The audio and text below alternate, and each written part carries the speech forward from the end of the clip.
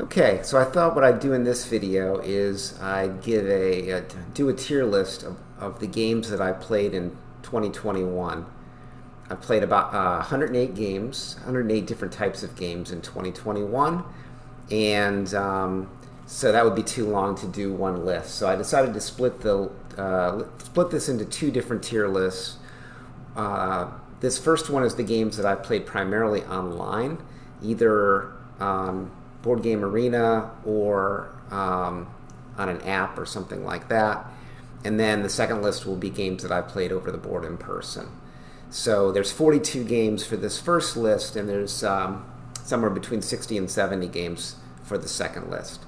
And I'm going to try to keep my comments to about 8 seconds per game so that this isn't longer than about a 7-minute video. So that's the goal here. And I will say probably I'm going to be more positive in the second list than in the first list because the ones on the first list are games primarily that I own, and therefore there's a selection bias going on. And sometimes online I will try out a game and quickly realize I never want to play it again. So there'll be some games like that on the list. And they're roughly in alphabetical order. They might be perfectly in alphabetical order here, I'm not sure. So first game is Seven Wonders. Seven Wonders I do own in person, but I have played it mostly online, and I think it's actually my opinion of the game has gone up since I've been playing it online because it's so fast on boardgamerena, great implementation. Still probably not one of my favorite games, but I have absolutely no complaints about it, so I would probably put it on the B tier. Abyss is a game that I discovered this year. It's a decent game. It's a little bit repetitive, I think, and it's hard to play online asynchronously. It's much better to play synchronously. I doubt it will ever become a favorite, but I don't hate the game, so I would put it on C tier. Agricola I've played once in person. I rage quit it online. I really don't get this game. I've never really found a UA Rosenberg game that I like, even though it should be the kind of game that I like, but I have no idea what's going on in Agricola. It seems so long before you get to do anything that it's such a punishing game. I'll put it on D tier. I have respect for the designer and the fact that people love this game, but I don't get it. Alhambra was a game I was interested in purchasing at one point, not knowing much about it other than kind of like the idea of the theme, like city building games, tile laying games, but it was kind of a disappointment to me. It just seemed a little bit random. It's nice that it goes up to 6 players. It's very fast to play online. I like it better than Agricola, but probably not as good as the Abyss. Amiitis, I played a couple times online. It didn't really excite me, but I didn't really hate it either. I would put it on the C tier around Abyss. Beyond the Sun is an interesting one. I'm not sure how I'm going to feel about this game after I play it more times, but I definitely want to play it more times. It's got a great theme. I love science fiction themes. The tech tree is really interesting. I think it's tiny epic galaxies with the way that planets work, but done in a much more interesting way. I'm not sure the techs feel all that different. Pretty much the techs are variations on either putting spaceships out or getting resources or researching technologies. So I'm just not sure that it's got the variety and the staying power, but every time I've played it, I've really, really enjoyed it, and I've had some thinky games of it. So I'm going to put it up on A tier, and my prediction is that it will go down from there, but so far, so good. Blue Skies, on the other hand, I clicked around on this thing. It felt very random and very uninteresting, and I can't even really put into words what the game is all about. So I'm going to put it down on F tier. Maybe I'll try it again someday. It's not like I'd never try it again, but I really didn't know where this game was coming from and what I was supposed to be doing. Can't Stop is an old Sid Saxon game, and it's dumb, kind of. I mean, it's a push your luck game. I'm not crazy about push your luck. It's a bunch of dice rolling, but it's addictive. And online, it's fast playing, and it's really the only game where I will just get online and play random people. Usually when I play online, I'm either playing against friends That's basic. Or I'm playing two-handed just to try out a game, playing solo against myself. I don't really like playing with strangers, but Can't Stop, I like playing with, for some reason, you know, it's just, you just can't feel bad if you lose because it's just a dice-chucking game. And I'll put it up on B tier. I would, it's not an incredible game, but it is fun. So I guess that's the point of games, right? Carcassonne is a game that I own. I just haven't really, maybe I played it once in person this year. It's not a favorite of my game group or really of my family members, but I like it. I think it's a very strong game. I have one of the expansions. Online, it's very easy to play. I wish I played it more, actually. This could almost be an A tier game, but I'll make it a B tier game. Carnegie. Carnegie is my kind of game in that it is very strategic and there's lots of interacting mechanisms and lots of ways to score points.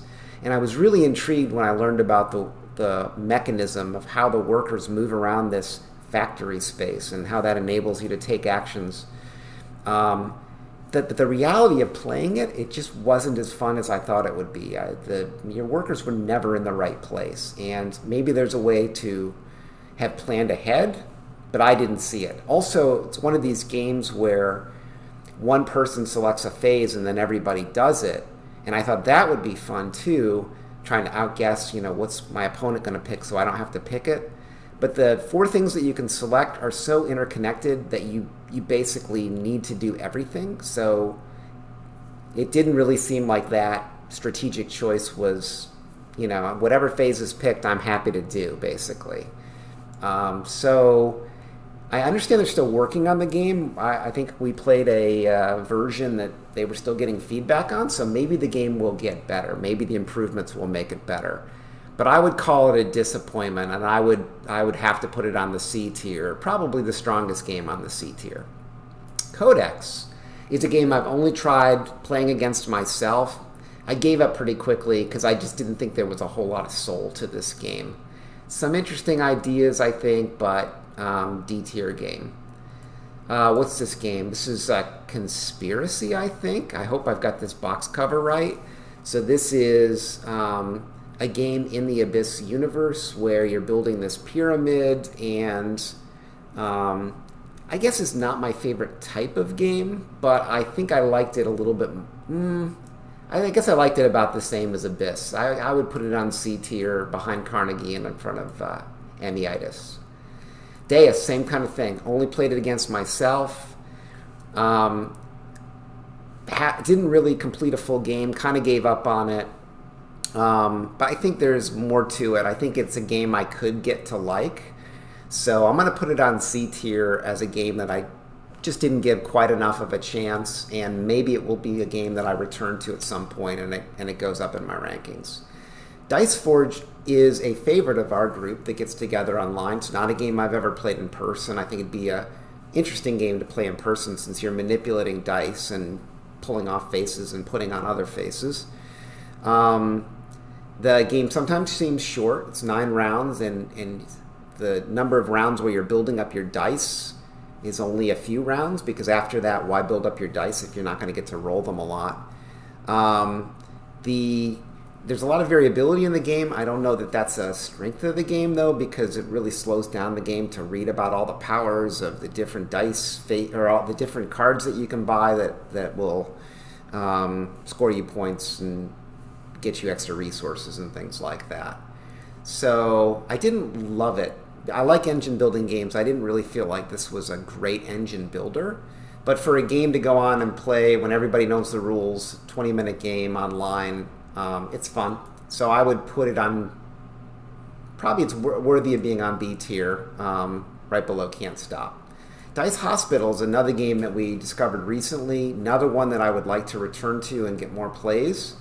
It's a pretty clever game where your dice are counters representing the health of your patients, and you have to get them up to discharge them from the hospital, keep them from dying by taking various actions around the hospital, and you're acquiring new elements to your hospital that give you better and better powers.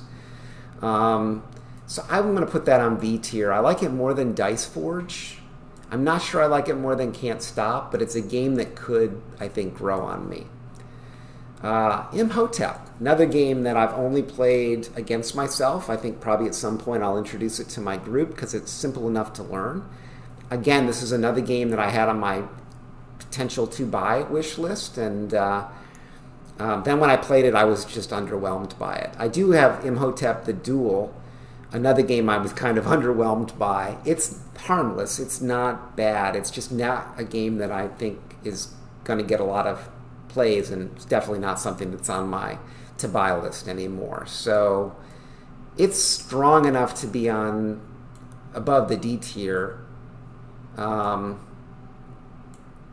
I'd probably put it behind Abyss. Then we have Lewis and Clark. Lewis and Clark, I watched a video on, I read the rules on, I wanted to introduce it to my group, then another guy in my group learned the rules, and so we were all gung-ho to play it, and we played it, and very much like Agricola, I could not figure out what was going on in the game.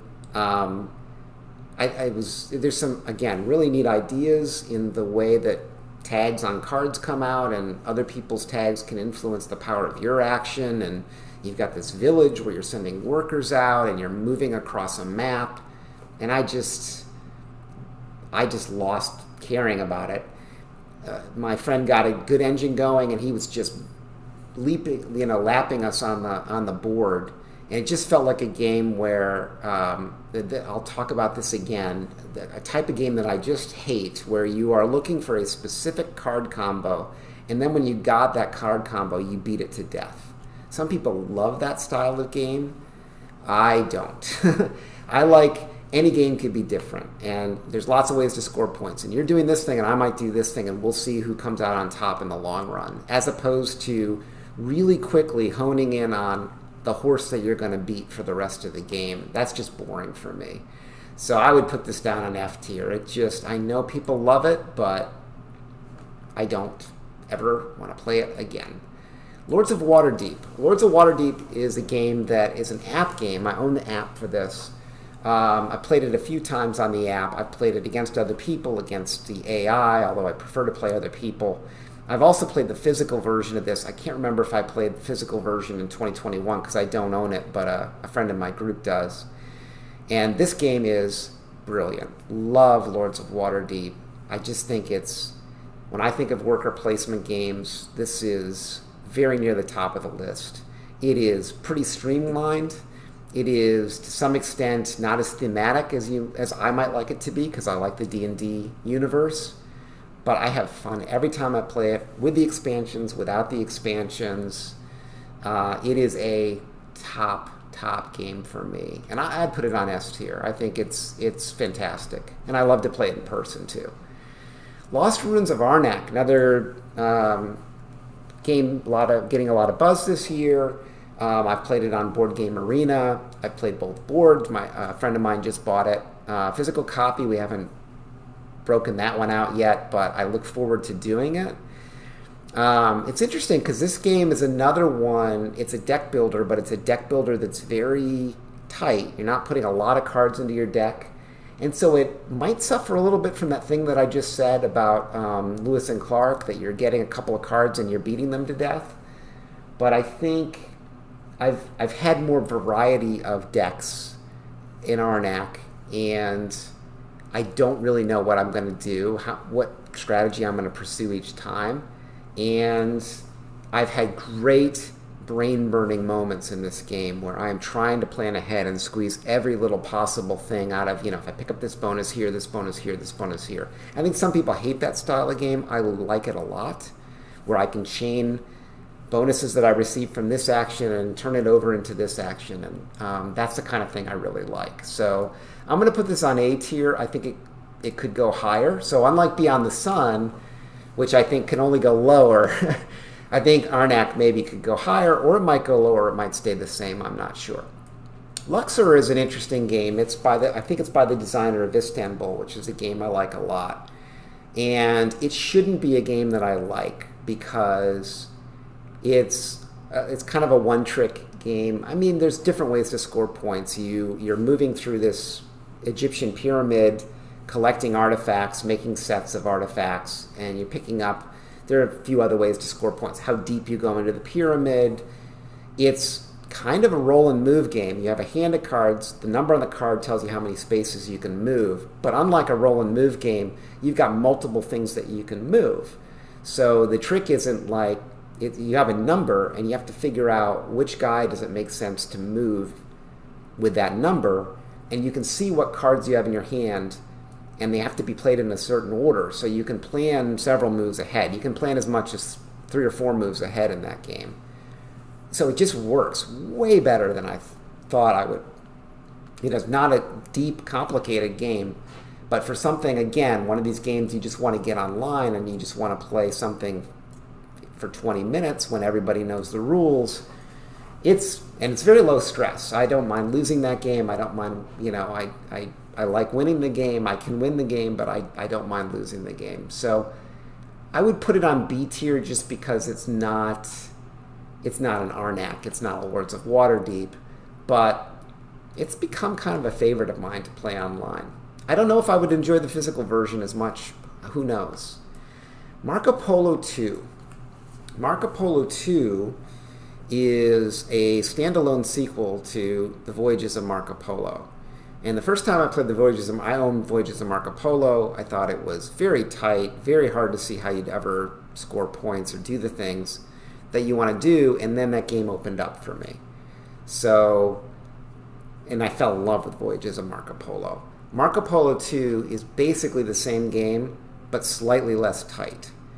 And it's slightly better. it's very close. I mean, some people really like those tight games, and I don't mind them. I like Terra Mystica, which is a tight game, and I like Voyages of Marco Polo, but I like it a little looser than that, I think. Agricola is a tight game too, and I hate it. So I guess there's no easy rule. But I think Marco Polo 2 might be one of those games that I will regret. Like, ooh, I wish that had come out before I bought the original. Because I'm not sure I can justify owning both. But I think I like Marco Polo 2 a little better. Maybe it's just because it's a little bit newer.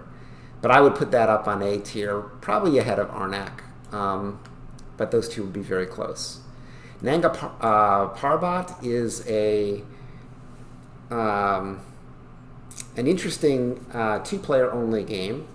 I don't know if it's come out in the physical version yet, but it's been on boardgamerena, and it's interesting. You take an action, you take an animal off the board, the animal will give you special powers, and everything is about manipulating the animals on the board, manipulating where your so-called hikers are on the board, collecting sets of things to try to score points, and placing things on the board to try to score points. But it has this interesting mechanism where there are 6 regions you can go to. Each region has 6 things in it. And if you pick the 3rd animal in that region, that's going to send your opponent to the region number 3 on the board. So your move determines where your opponent goes, which is interesting. I don't know if it's a game that I love or will return to, but I would say it is.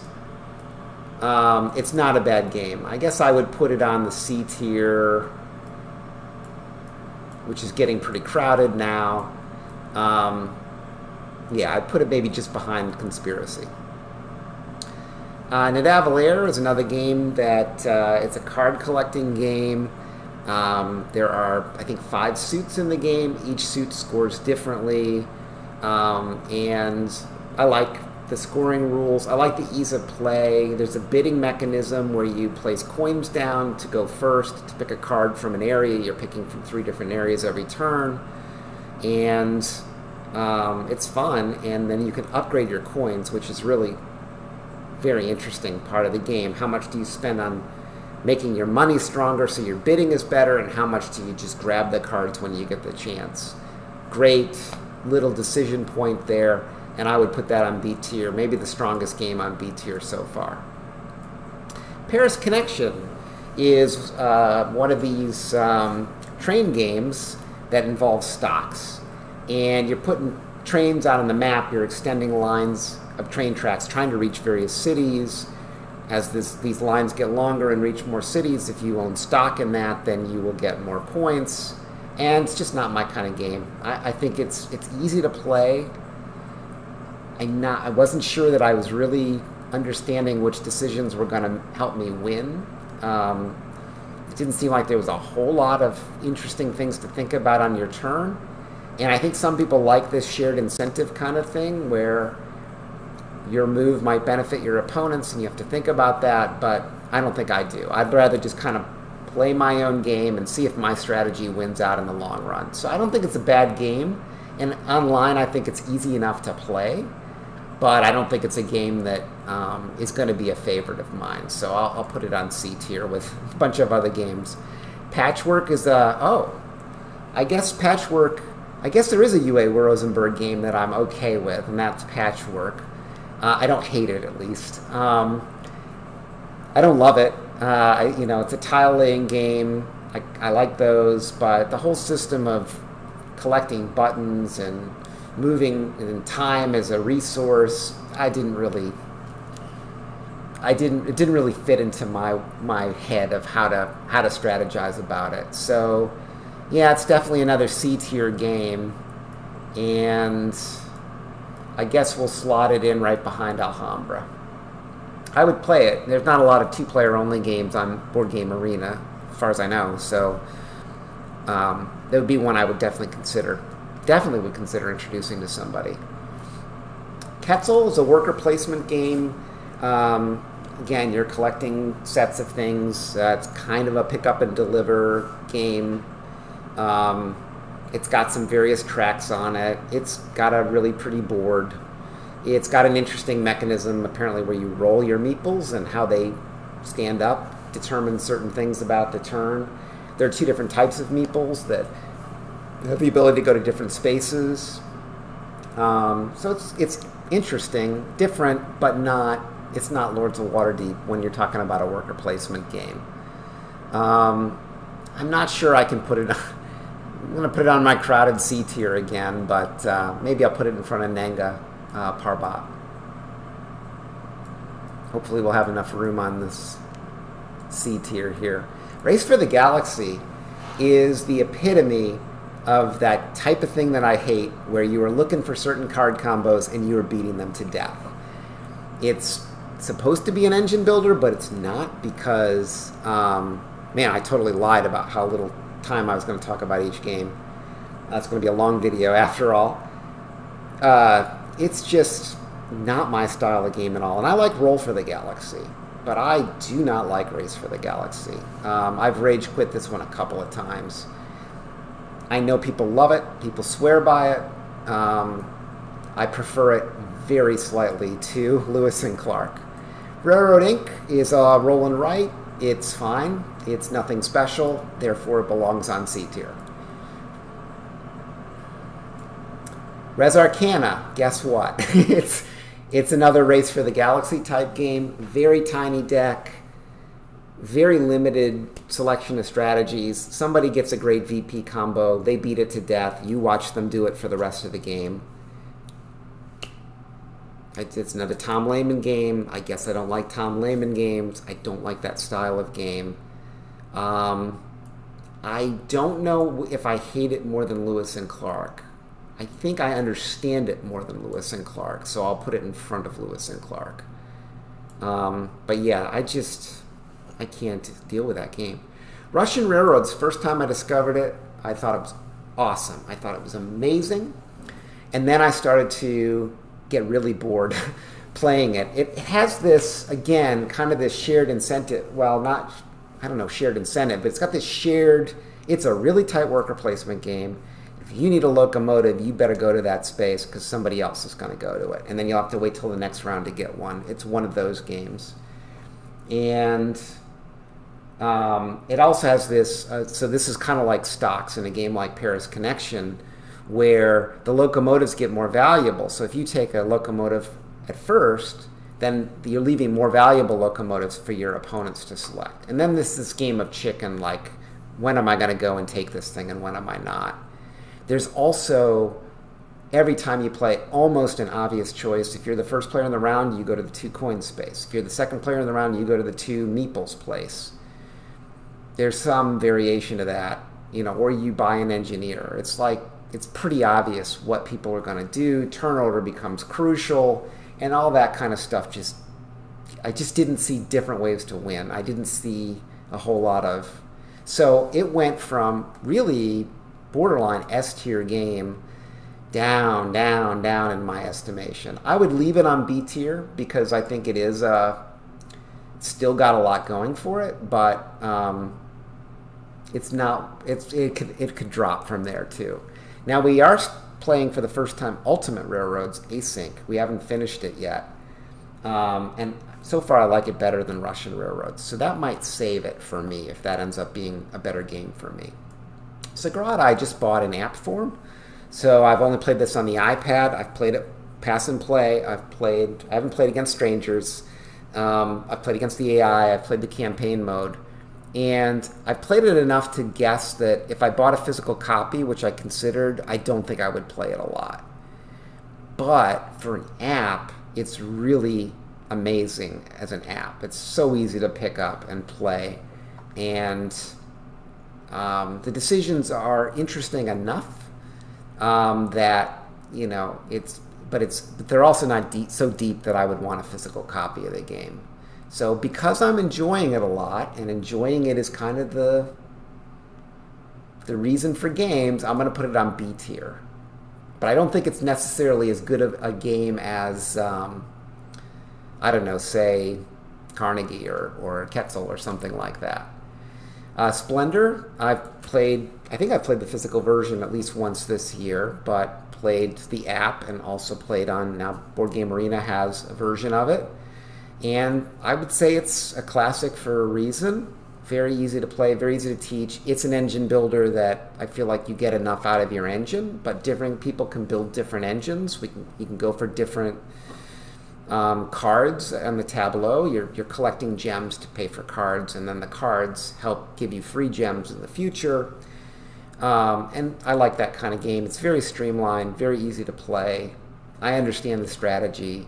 So I don't know that I would call it an A-tier game, just because it's a little too simple to reach the higher levels for me, but I have a lot of respect for this game. There's kind of a few games on this tier, this B tier, that maybe I don't love, but I have a lot of respect for, like Russian Railroads, Dice Hospital, Seven Wonders, and Splendor, which I would slot in just ahead of Carcassonne, which is another one, classic, that I like, but respect, and put it on that level for that reason. Stone Age, on the other hand, I played the physical version of that, not this year, but played it a few times on boardgamerena. Stone Age, on the other hand, is right in the Lords of Waterdeep category for me. It's a classic, very easy to play, totally understand the strategy, multiple ways to win. I like the expansion. And I might even like it better than Lords of Waterdeep. It's really close between these two. I go back and forth to which one of these I like better. Targi is a two-player only game. Neat mechanism for action selection. Another one where you're collecting resources and turning them into cards that are going to score you points. You're building a tableau, very streamlined. Again, there's a little bit of that game of chicken, a little bit of guessing what your opponent's going to do and reacting to it in advance. And I don't always love that in games. I find that too tense. It's just a thing. Some people love that kind of tension, and I love it in chess, but I don't love it in other types of board games when there's an engine to build and there's a tableau to build, and I want to work on my area and I don't want people to get in my way. So, but it's a great game for interaction. It's a great game for trying to outthink your opponent. So guess what? Another game that I've got a lot of respect for that I don't love myself. So I'm going to put it at the end of B tier there. There seems to be a theme of this tier for me. Teotihuacan. Teotihuacan is a 10. It's one of my favorite games. It's probably my favorite game that I don't own that I've played and I really, really want to own. Someday I will have Teotihuacan. It's a rondel game. There's all kinds of tracks to go up, all kinds of interlocking systems, multiple ways to win, lots of chances for clever strategy, lots of interesting decisions. Do I level up my worker to get the bonuses? Do I keep them from leveling up so they stay very powerful? All kinds of really good stuff in Teotihuacan. That's totally my kind of game, and it's heavy enough, strategic enough, tactical enough, deep enough that it belongs very high on my list. Ticket to Ride, you can almost guess where this one's going. It's a classic. It's another one that the app is super easy to play. I have played the physical version just once, I think. I've never bought any of the expansion maps for the app because I'm perfectly happy playing the AIs in. And it's fun playing the AIs because you don't care if you lose and you just really try to pull off, keep pushing your luck, keep drawing those route cards and hoping you already have the route built. The app is great. It's really fun to keep playing. It's a good game. I don't know that it's a great game, but and if it wasn't for the digital form, would I love it? I don't know. It's kind of in that same category for me as Sagrada, where I don't know that I need the physical version, but the app is so easy to keep taking out that I would put it on B tier. Almost to the end of the list now. Tokaido I've played the physical version of this, played with the expansions. I've played on boardgamerena. It's fine. It's not very deep game. Your best move is generally to go as few spaces forward on the one-way track as you can. Money's tight, so you do have to pick a strategy. You do have to kind of stick to a strategy. So it's good. It's just not a rich enough game, I guess, for me to get super excited about. My kids like it a lot on the app, and so it's probably a B tier game. I think I do like it more than, say, Carnegie, and I probably like it better than Targi. So I'll put it right there at the end of B tier. Trekking the World, another game that started off maybe even A tier, and then has dropped as I've played games where I just haven't had a lot of fun, got stuck, couldn't move around the board, kept drawing cards, just looking for the right color cards, just unable to quite collect enough of these little souvenirs on the board that you use to gain points. So it's not a hard game. It's easy to teach, easy to play. It's almost completely tactical. What's my best move now is basically what you're dealing with. You can look ahead a little bit, and you can make a little bit of a strategy with the souvenirs, but for the most part, you're just reacting to what's on the board. So it's very much at the level of Luxor for me, but I like Luxor much better than, well, not much better. I like it better than Trekking the World.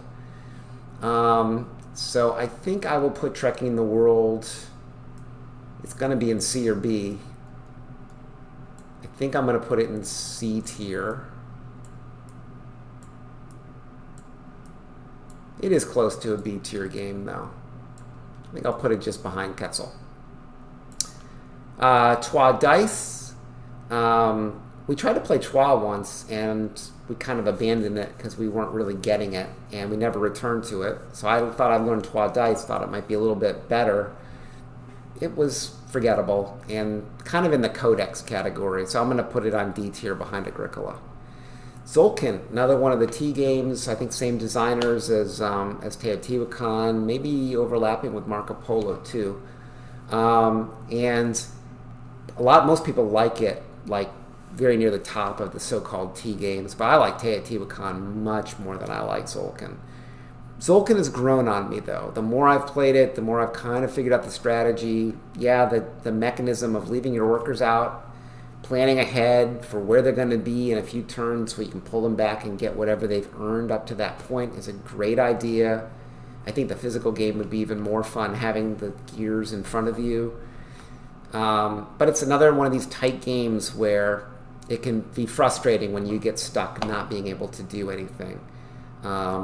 So it suffers a little bit from that, but it has definitely gone up in my eyes, and I would say it's kind of equivalent to this Russian railroads dice hospital kind of zone.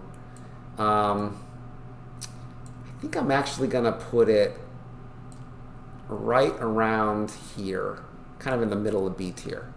Welcome to super easy to play online, rolling right, or I guess flipping right. Enough interesting decisions that I like it. I like it a lot. It's really kind of in the zone of these three B tier games, Nidavellir, Luxor. It really fits right in with those. Okay. Just moved my tiers around, and I'm going to slot it right in there in B tier. Last game, Yokohama, and we are ending with a bang. Discovered this one on boardgamerena. Wish I could play it every day. Wish my friends liked it as much as I do. It's such a heavy game. It's very crunchy.